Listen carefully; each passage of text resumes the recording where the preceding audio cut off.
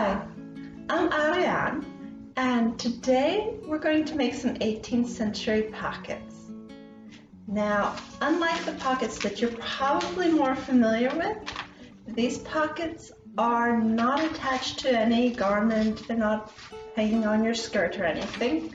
They are worn on a tape that's tied around your waist, and you wear them between 2 layers of petticoats or between a petticoat and your apron. And they're not actually going to be quite this size once they're finished because of course we have seam allowance here, but they are still pretty substantial. Now, to do this project, you're going to need your pattern, which is pretty basic. This is about 48 centimeters by, this pattern is 34 centimeters by 48. So very substantial. You don't have to stuff it full of things in order to have everything in there. In fact, the last time I made pockets like this, I had little pockets inside so I could keep my phone separate from my tissues, separate from my pens, and everything. Now, before we get too involved in what we're going to make, let me show you the book that I got this from. It is called Rural Pennsylvania Clothing, and it's written by Ellen Garrett in 1976, for the 200th anniversary of the United States. What we're going to make today is a very simple pocket that she has lots of examples of. Some of them are embroidered, some of them are made with cotton, some of them are patchwork.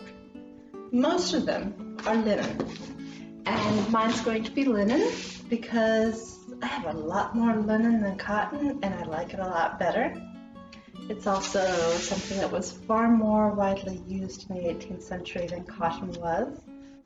Now, the tapes that you use to hang your pocket from your waist would be made from linen cords woven into a tape. They tended to be two-colored, like blue and white, blue and brown. Blue is very popular. They sometimes use red, but not so much. Tended to be a dyed color and a natural color like white, off-white, or brown. So basically they got as much impact as they could from the dyed color. Today, instead, you can use simple cotton tape that you buy at Joann's or your local fabric store. I've got basic white here that came on a spool, and I've got a nicely patterned blue one that came on a larger spool that I had to have a length cut off of it. Basically, I bought the entire length.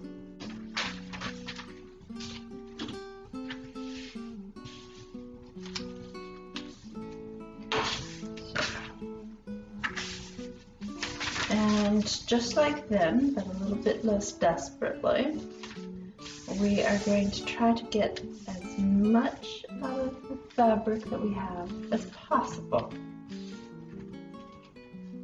Back then, pretty much all the fabric that you bought was hand spun, hand dyed, hand woven, hand processed. This was something that you would be rather careful about waste. Now, it might not be any of those,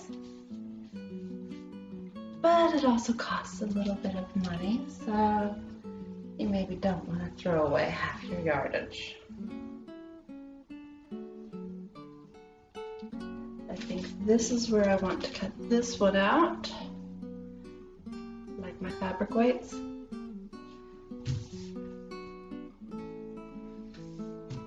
I've tried using other weights. Honestly, I would rather use candles.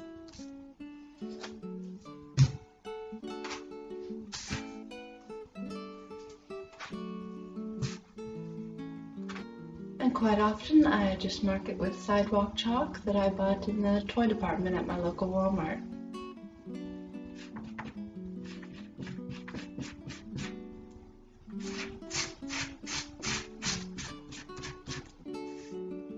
I prefer not to poke holes in my patterns, because once you do that, that's a weak spot where your pattern is likely to tear. So I just try to avoid pinning my pattern to my fabric as much as possible.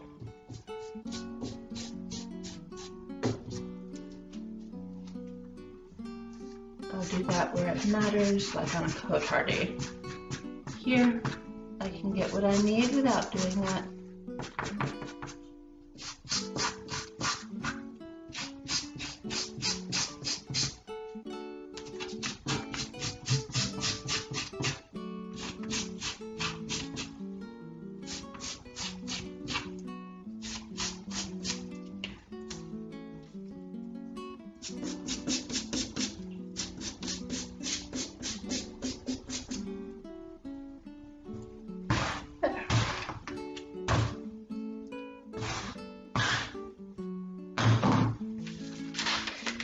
And we're almost done with the pattern. I'll probably have to mark this part again, but that's where I'm slitting it to.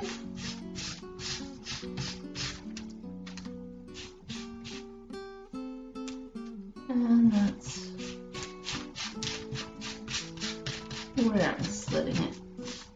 And I'm not going to cut it down the white, I'm going to cut it down that sharp line where half of it was of the pattern. Now at this point, I can just cut it out.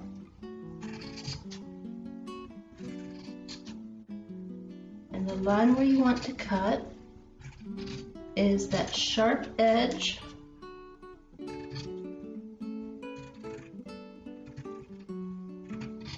where the chalk started hitting the fabric, just on the other side of the pattern.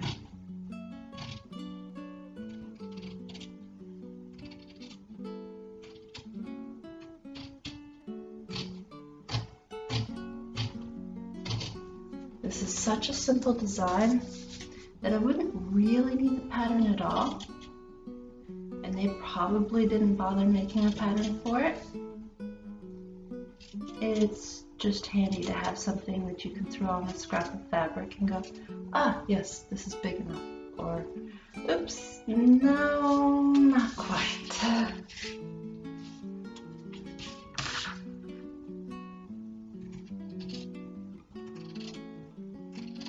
Unfortunately, that oops, no, not quite happened a lot when I was deciding today what fabric to use for the inner part.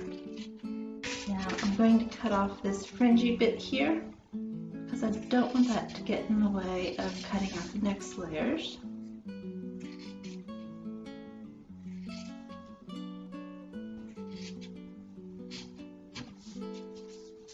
Because at this point I'm not going to use the pattern, I'm going to use this layer of the pocket. Going to need 2 layers of this beautiful blue linen, one for the front of each of my 2 pockets, and then I'm going to decide which of these linens, or possibly that one, I'm going to use for the inner front and the back.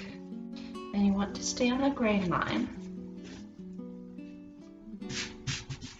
because that way your pocket will not stretch any more than you want it to. Since the pockets weren't generally seen, the fact that so many of them were embroidered or otherwise decorated seems to be a way that the ladies personalized their pockets. So now we have 2 layers cut out, the fronts of both pockets. And we just need to decide which fabric to use for the inside and the back of the 2 pockets. Now, my first thought was to use this fabric. It's almost the same shade, but a little more subdued. Maybe like this was the first dyeing and this was the second or third.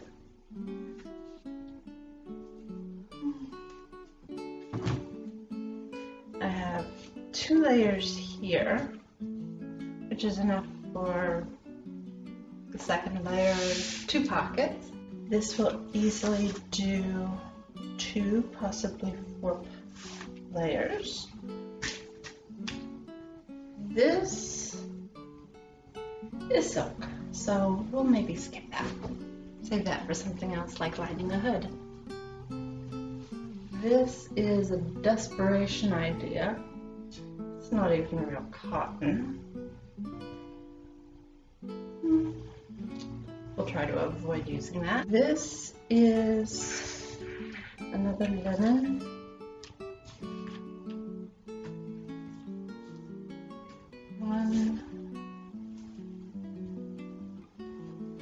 Can't see.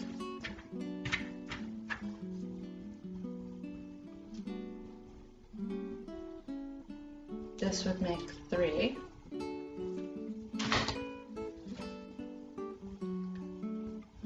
So I have 2 good options.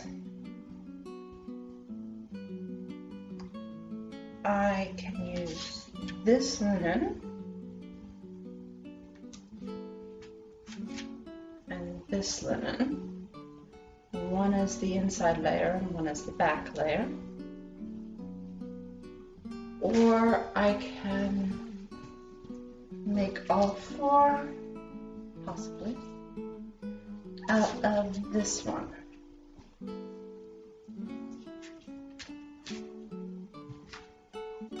Easy to check on that. I can tell just looking at it, but there's room for 4.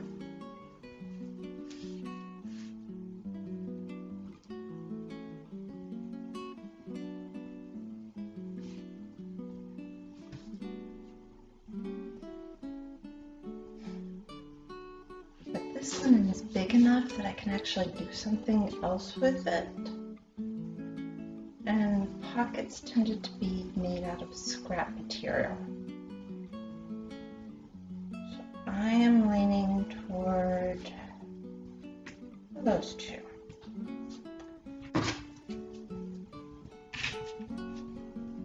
Always before you cut, make sure that everything is actually where you need it. Not such a big deal when you're working on a scrap, but if you're cutting into $20, $30 a yard silk, you might save yourself a few gray hairs if you check 2 or 3 times.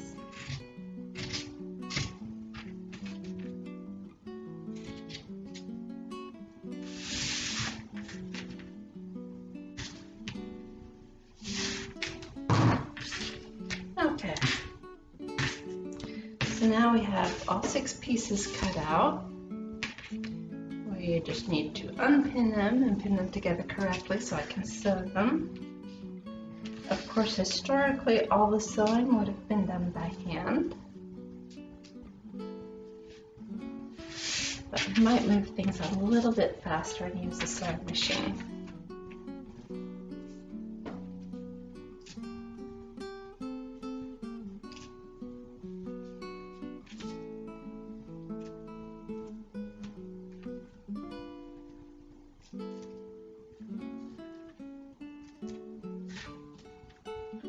So, the question is, which of these 2 do I want to be the back, which would be seen slightly more than the inside?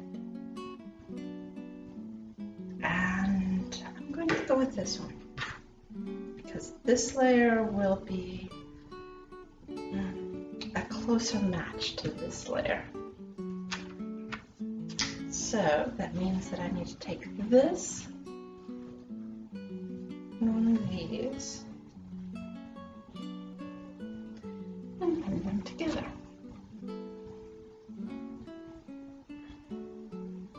And you want to be very careful that all your major points line up, even though you're not actually sewing there.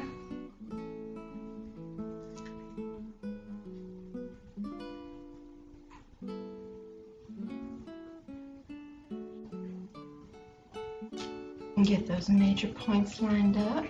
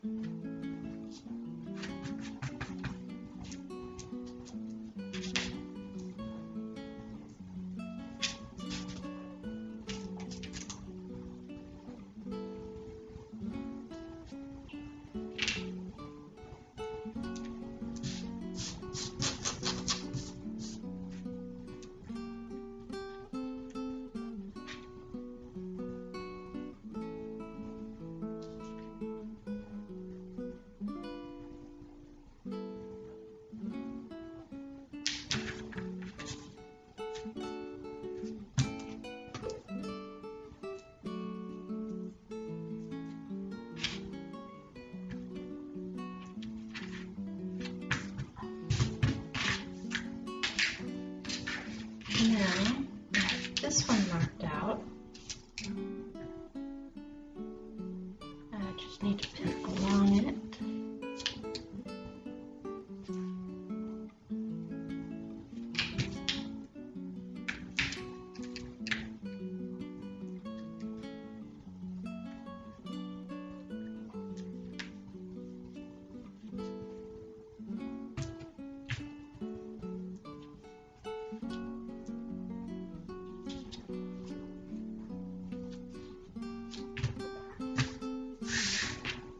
This one.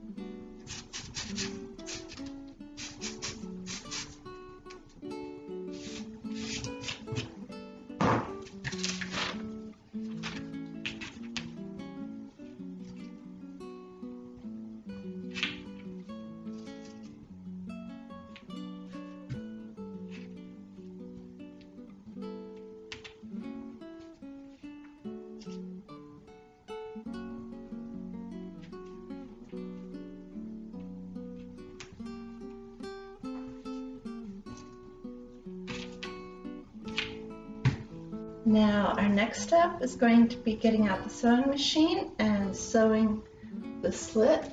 So I'm going to turn off the camera and see you momentarily. And now we have finished sewing that first seam on our pockets. So we can cut down this line here and make them open up.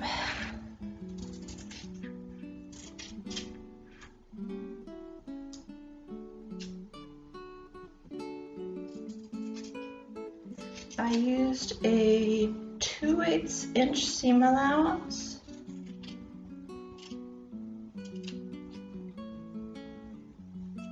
So that this seam wouldn't try to come out, but would be about as tight as it could be without having that issue.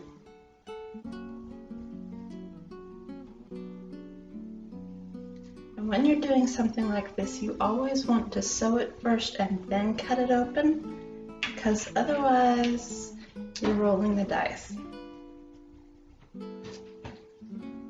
Now that we've cut that, I can flip it over and finger press it have a nice clean opening.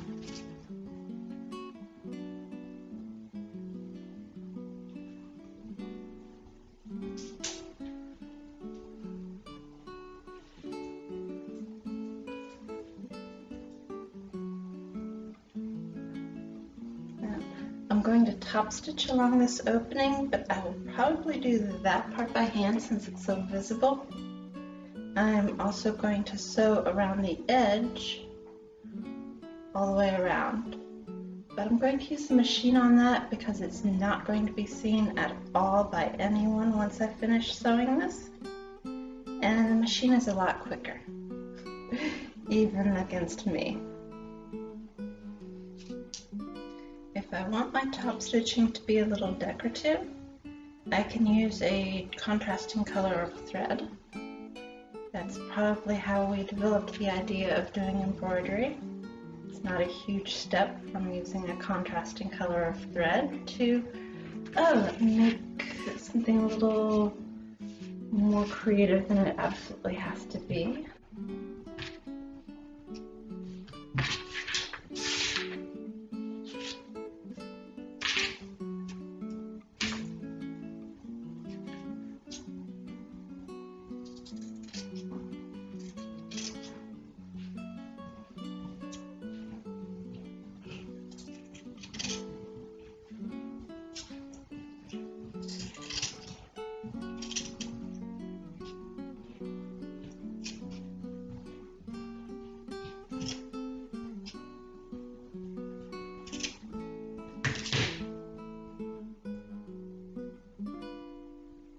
Yes, I know you're not supposed to put your pins in your mouth, but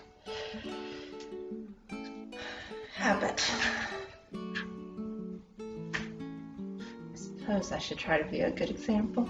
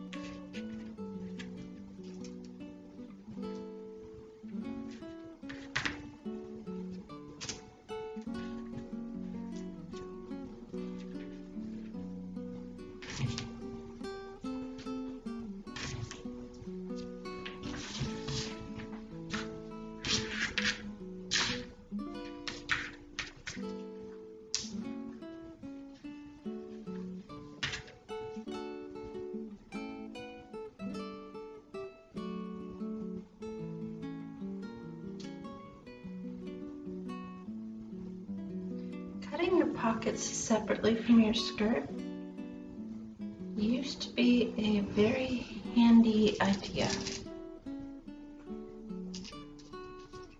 because back when these pockets were being used, men had pockets in their breeches, of course, but a woman's pocket was more like a woman's purse. You didn't have to transfer things from the pockets of one skirt to the pockets of another.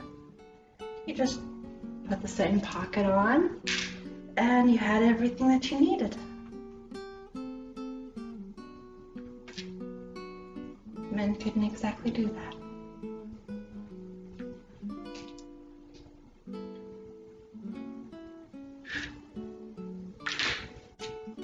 And now I have two pocket fronts that I'm ready to do some top stitching around the outside.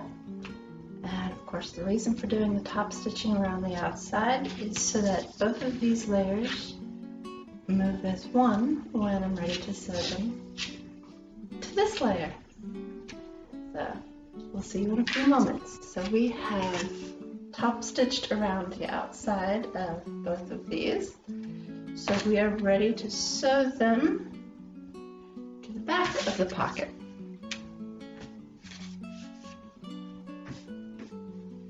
And since this is our outside, we need to flip it like that.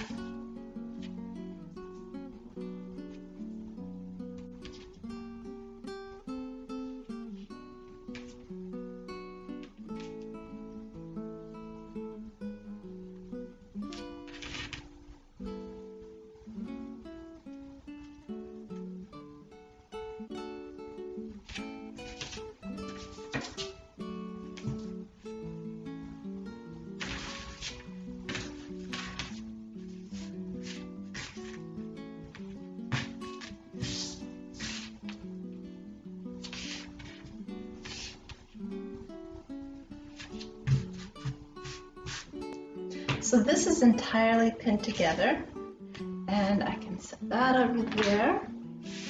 Get this one done.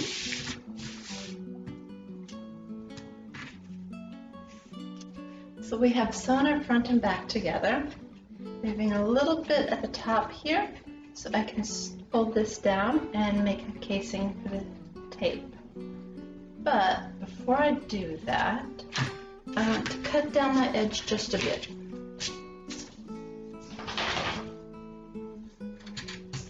My seam allowance is currently 3/8 of an inch. I think 2/8 or 1/4 will be more appropriate for what I want to do. Now what I'm going to do with both of these is turn them right side out.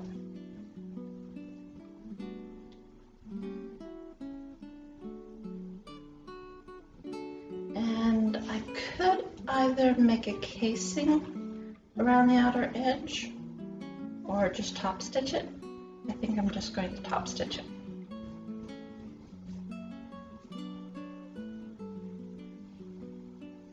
So basically, I will just roll the edges a bit till the seam is right there in the center, and then I'll pin it.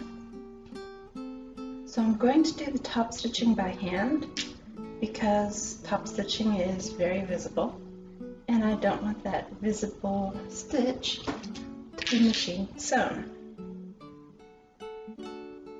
Which probably means that I'm going to be finishing this off tomorrow instead of later today. But this is a small project. It's actually possible that I could finish it today.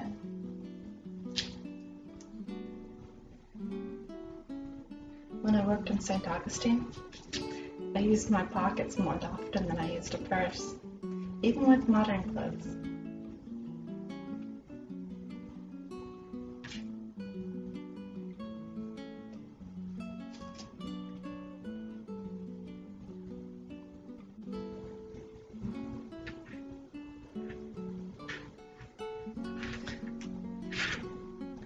And we're done. I am ready to do some top stitching, and for that I will need to move the camera. I've decided to use the matching color instead of a contrasting one for my top stitching. Just like that better.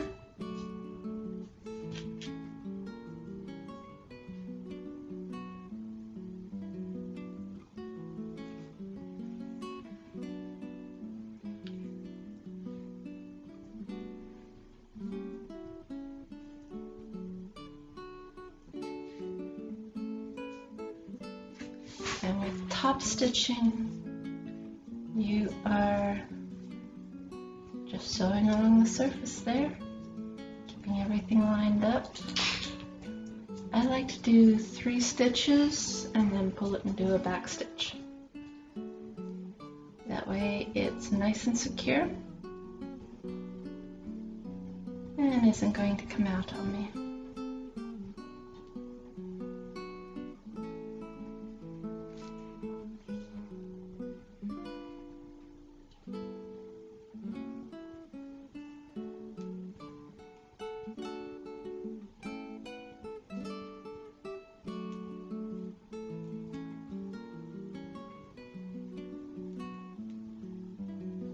I'm going by eye, but I'm trying to stay about 1 millimeter from the edge.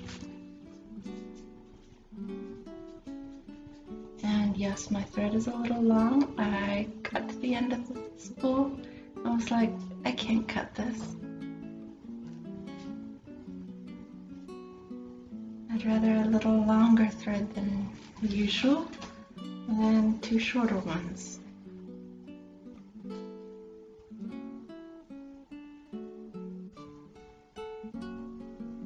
Now I'm almost down to the bottom. In fact, I guess you could say that I am.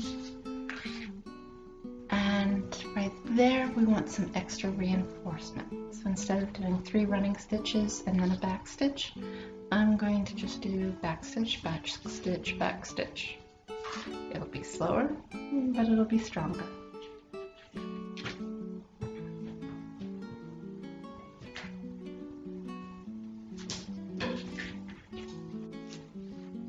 And now we're back to the sides where I can do 3 running stitches and a back stitch.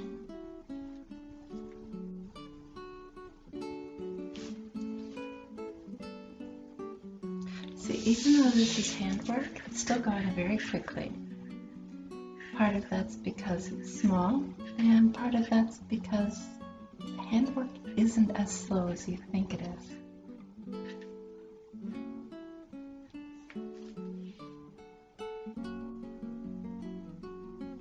And now we're ready to make a knot, which if you haven't done that before, it's a matter of taking a small stitch someplace inconspicuous,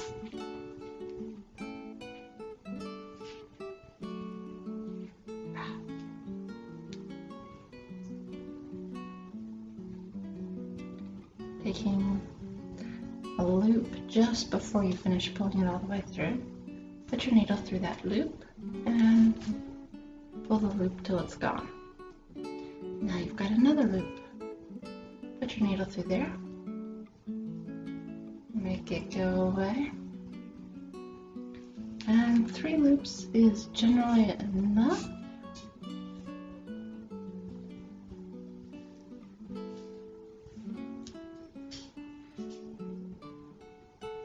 So we're going to put the needle through one last time and just pull that till it's gone.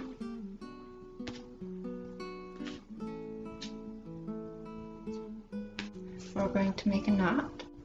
Pinch the thread between your finger and your pinky. Wrap it around once. Now roll it off. And generally with your long finger, keep the knot from going while you pull it.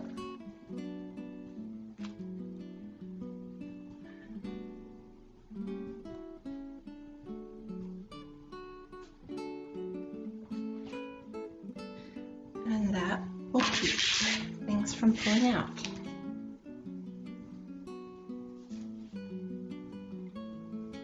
Put that in someplace inconspicuous.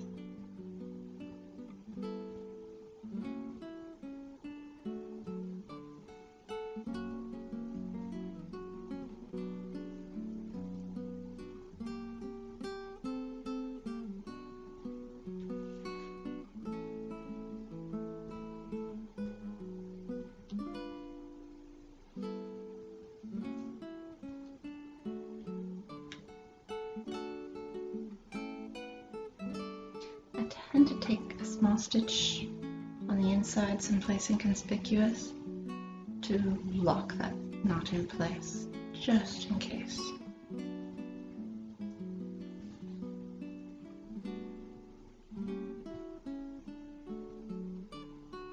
And as we go around the outside, instead of going 1 millimeter from their folded edge, I'm going about 3.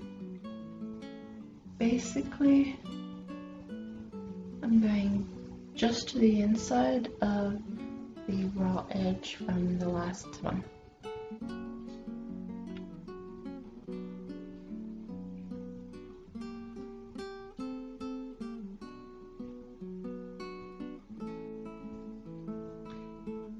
Basically, I'm making a French seam, but not folding the casing to the inside, because I don't really care if you see it underneath all my skirts.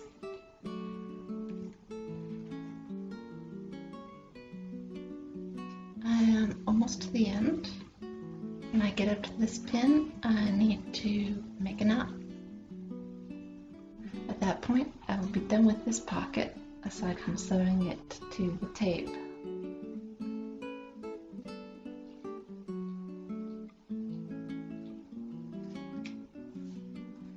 Alright,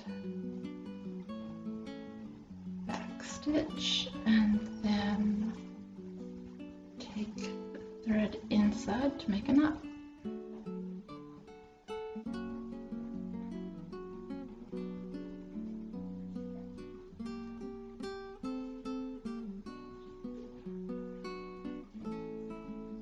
You always want to put your knot on the inside whenever possible, because that way, even if you don't care that it would be visible, it's going to have less wear and tear on it, which means your knot will last longer and you won't have stitches to redo.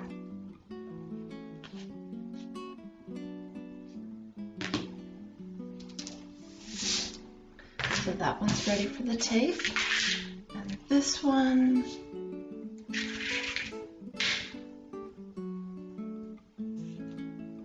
is ready for a new length of thread.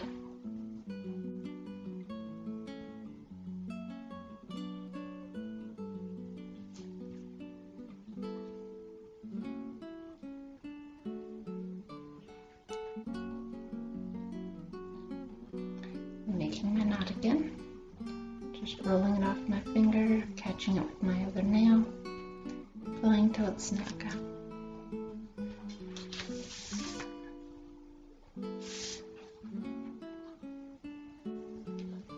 Indigo was a very popular dye in the 18th century.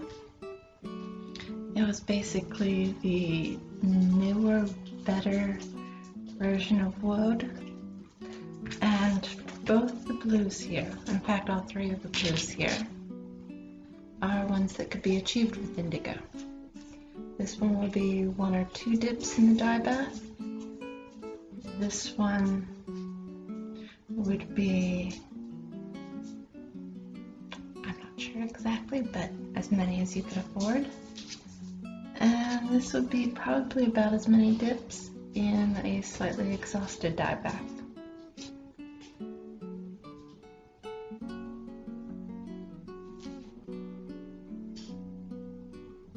Indigo and woad, both of which are chemically pretty much the same. The active ingredient in the dye is indigotin. Anyway, the indigotin is one of the coolest dyes you will ever use, because most dyes, when you stick fiber in the dye bath, the fiber soaks up the dye, it gets that color, and it is that color. Indigotin, your fiber soaks up the color, but it doesn't turn blue until it comes out of the dye bath and the oxygen hits it. And if you dip something in indigotin, you can watch it turn blue as you pull it out and the water leaves fabric and the oxygen hits it, and it just turns from green to blue right before your eyes.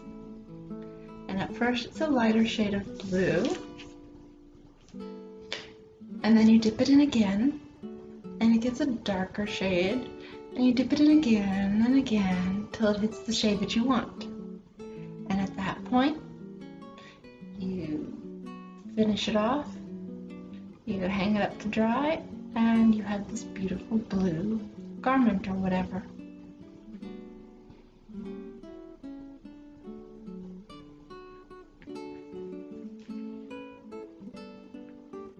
Now, people have been dyeing with woad in Europe since before the Romans came to Gaul. And for most, if not all of that time, woad, which was what you got the blue from, was one of the more expensive dyes. To have a more expensive dye, you have to be killing snails in the Mediterranean. And since before the Romans came to what is now France,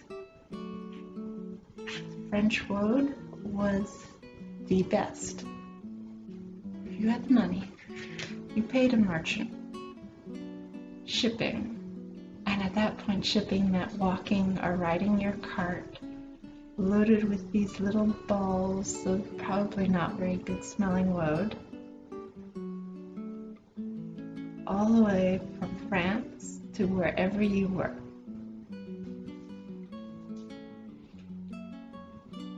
yes, the markup was extreme. Between the middleman and the fact that the king wanted his share, and all the local lords who charged their own tolls, but it was worth it. No matter where you lived, French woad was the best, and it was what you wanted if you could afford it. Aside from those snails or mollusks, I think. Aside from those mollusks in the Mediterranean that were basically being killed to make purple, aside from them, woad and madder were the best colors, which is why everybody's flag has blue and red on it. Woad you could grow anywhere, but the French woad was best. Madder, if there was a geographical difference, I'm not aware of it.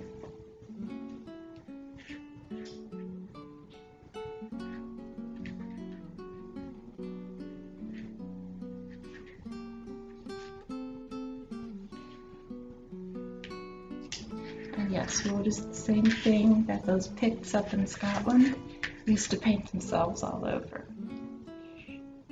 And they want it to be beautiful.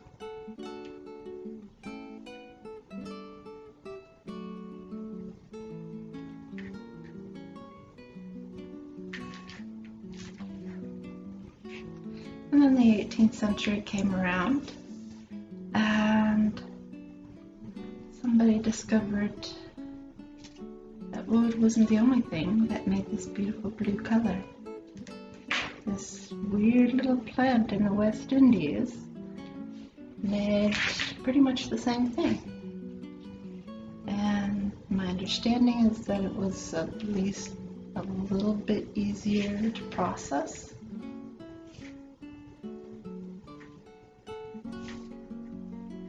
And now everybody could make their own dye that was as beautiful blue as the French wood. And now I'm down almost to the bottom of the split, so I'm about to start doing just back stitches all the way around it.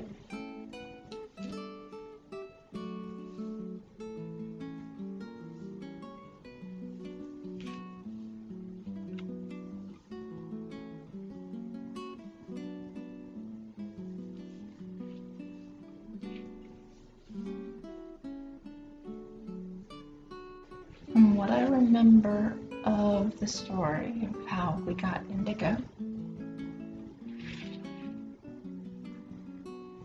there was this lady in South Carolina named Eliza Lucas, and her brother was, I think, in Barbados, somewhere in the West Indies, and he sent her a slip of indigo. A slip is like a little bit more than a seedling. Probably sent more than one just in case they died, but in the history he sent her a slip of indigo, and she planted it, and it grew and it flowered. Beautiful, by the way. And she processed it, which presumably he had sent her to the directions.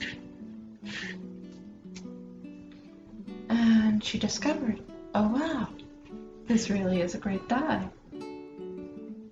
And soon indigo was one of the major crops that were being grown in South Carolina and any place else that had about the right conditions. And of course the English loved this idea, because, you know, they had been spending lots of money on French woad for over 1,000 years. And now, England, which had these colonies in the Americas, could grow its own beautiful blue dye.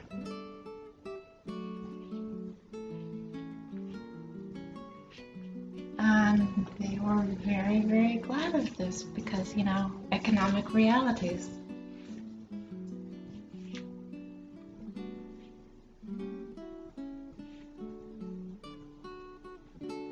And that's one of the reasons why you see so many pictures of people in some shade of blue in the 18th century. Because suddenly, hello,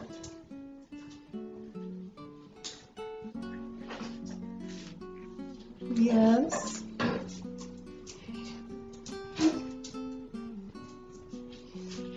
suddenly blue dyes became something that it was not only affordable to use, but patriotic to use.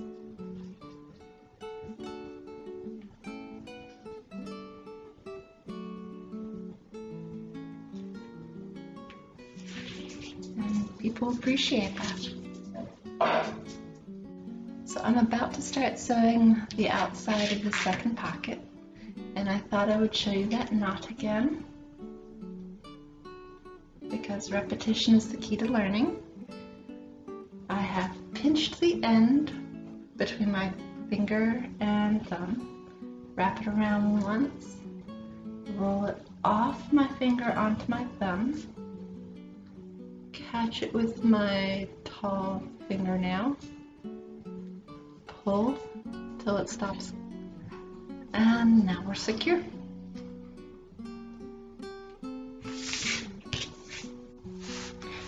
I only have that much more to go. Last one.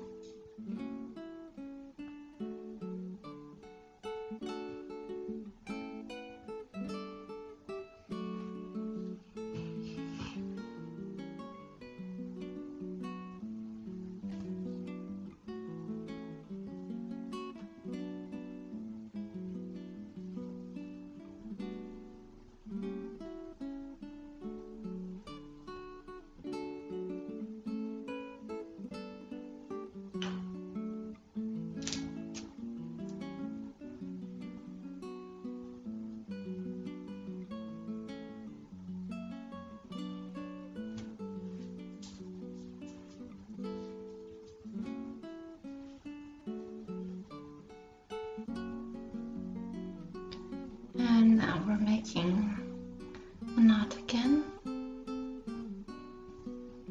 Small stitch.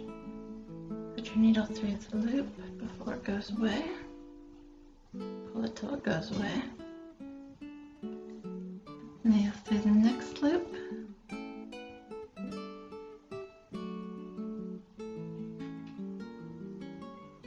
And one more time through the loop and make it go away.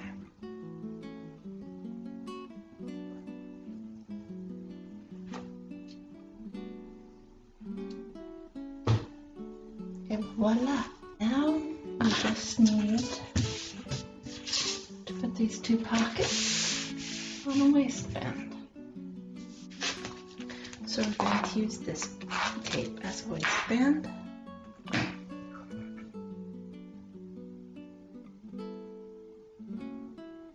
And it was very important back in the 18th century to hem the ends of your tapes. Slightly less important now, but we're trying to make it look as if we wove it by hand. So once I attach my pockets to my tape, I'm going to decide which end of the tape is the inside, and I'm going to hem it off. Just a nice, neat little hem. I'm going to find the center.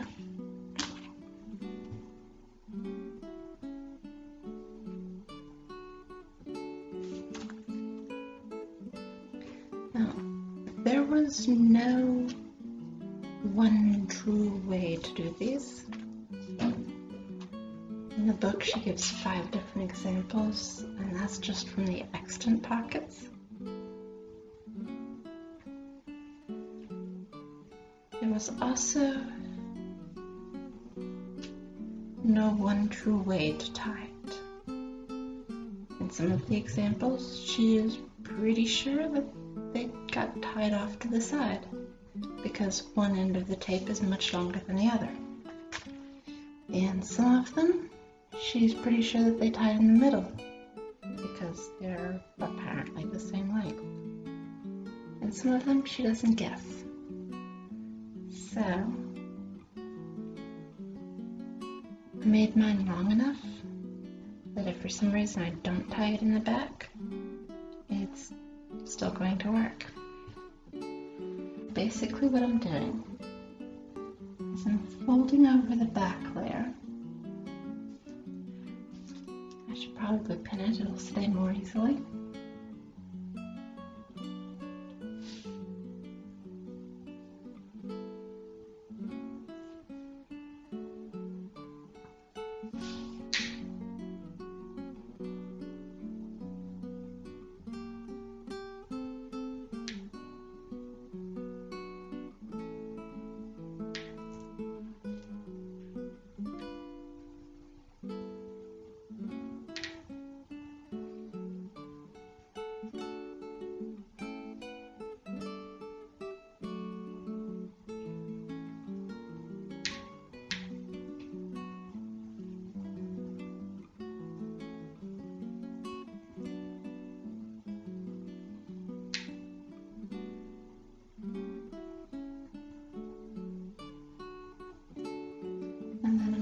Folding over the front the same amount. I put the tape inside that folded over section.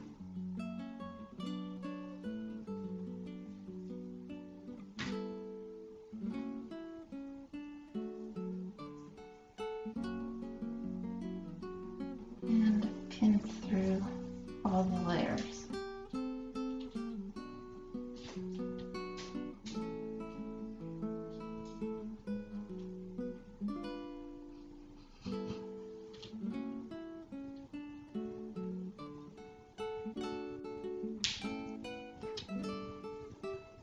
That part's pinned, and we're going to keep it even across the back. So there's going to be a gap in the front because we had seam allowances. So I line everything up and repin it there. That pocket is entirely pinned in place. Now I just need to do the other one and then sew them. They're pinned in place. I'm going to whip stitch across the top to make sure that there aren't any edges catching. It's just smoother than top stitching. And then I'm going to top stitch on the sides and across the bottom. Right now I'm just hiding my knot, which is easier to do if you come at it from this side.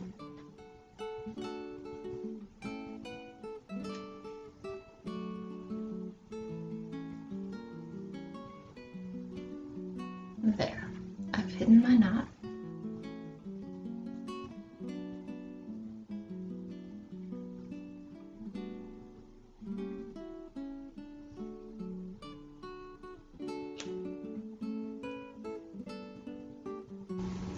Now I've gotten halfway across one of the two fronts, and I've decided that I'm going to go down this side here and go across and go up before I go on to the next one.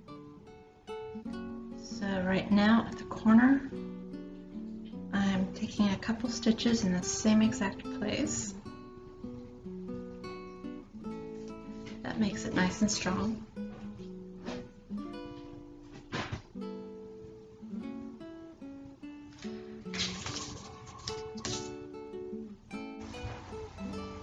So I did a hem stitch on this little bit right here. Basically a hem stitch is the same as a whip stitch, only you're going through a little bit of fabric on the other side. And now I am going across here, and for that I'm doing top stitch. Running stitch with back stitch every time I pull the needle through. And I'm making sure while I'm doing this that I'm sewing through all the layers, including through the tape. I'm not making a casing, I'm sewing the actual tape. That means that it will be more secure. And then up the side. One last stitch straight through.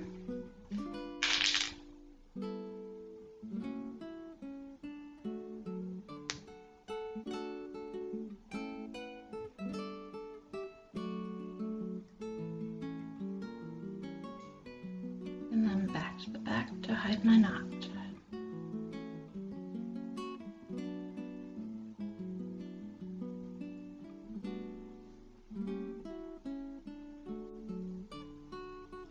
Whip stitch is incredibly easy if you haven't done it before. Basically, you're just wrapping the thread around the edge of the fabric and pushing the needle through it at a slight angle. Whip stitch is good for securing that finished edge and keeping it from unfolding, unrolling, whatever you did to it. Because with the thread going through it, obviously it can't unroll.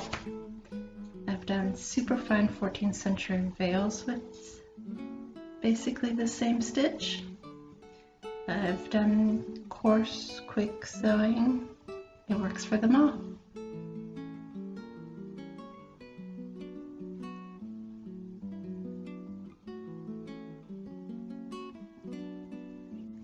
And now back to top stitching along this bottom edge.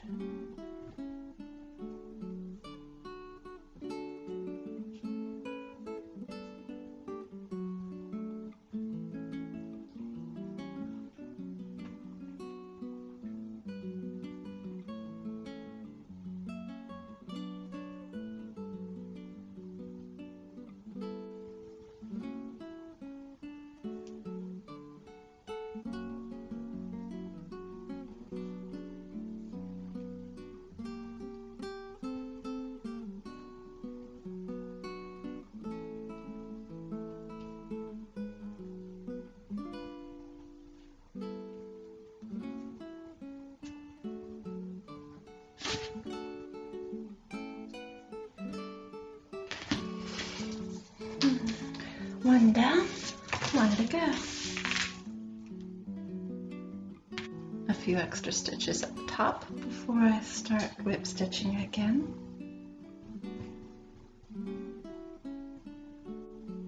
And a couple stitches all in the same place at this end.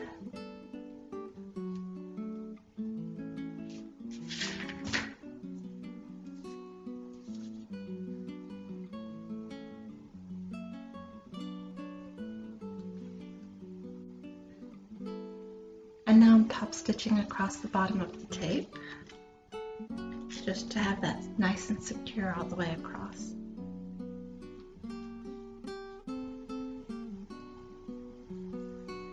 We're ready for another knot.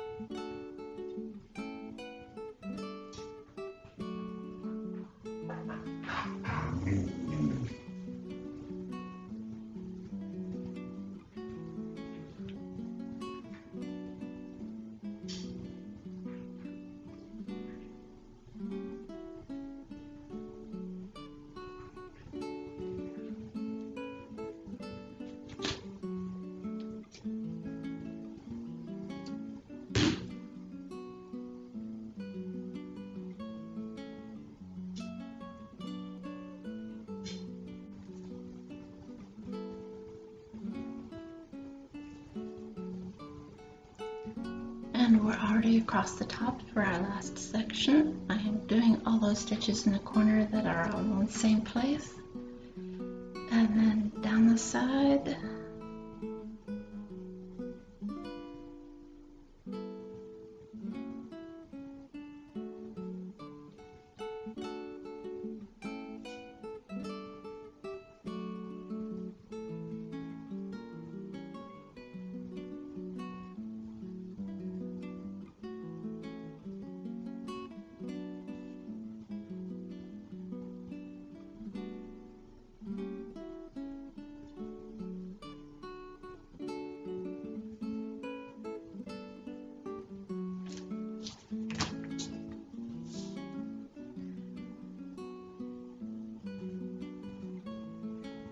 top stitching across the bottom, and all I'll need to do is hem the ends of my tape.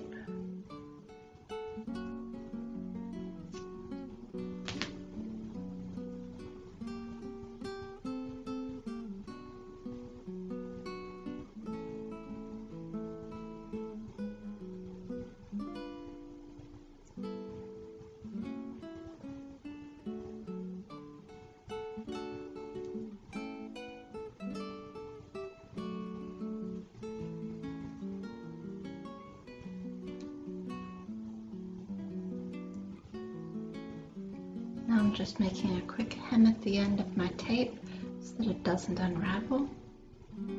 Unraveling is unsightly today, and back in the 18th century it meant that somebody's hard work was going away.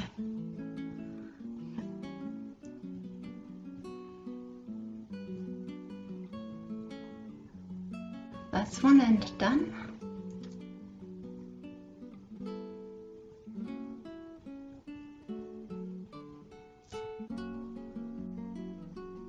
Hello again.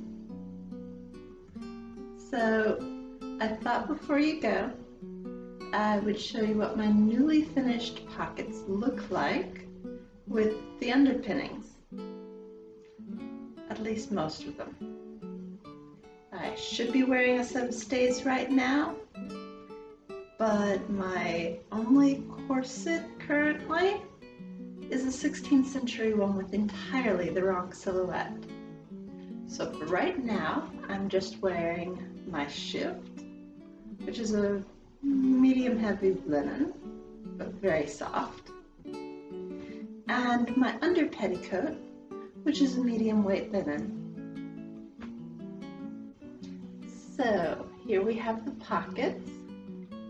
They're big, they're blue, they're on a navy blue tape instead of the one that I originally sewed them onto. Because while I was attaching them to that tape, I went on joanns.com to find the tape that I prefer using. And I found that they didn't have any for sale on their website. So rather than using up the last of what I have on something that isn't going to show, I replaced it with this slightly heavier navy blue tape that will work just fine. And they get tied on just like this, one over each of the side slits in your petticoat.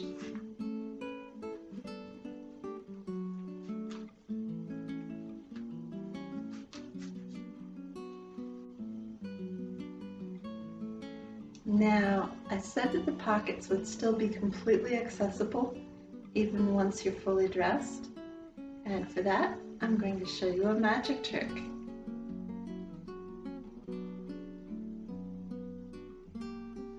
Now, here's my petticoat. It only has one tie because back when I made it, I didn't know that some of them could have one on each side. So with this petticoat, this pocket's going to be inaccessible, but most of the time I'll have petticoats on that have a tie on each side and an opening on each side, so I can get to this one too.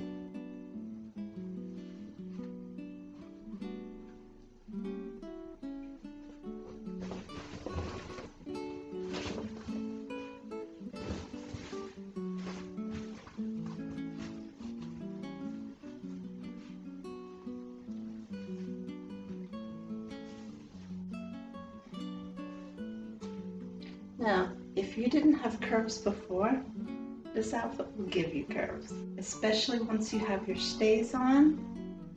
And so this part right here looks flat.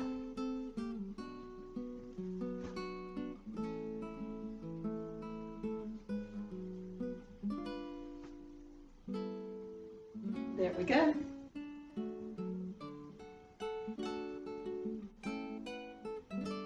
So stay tuned, and we will be making veils and stays and lots of other fun projects. See you next time.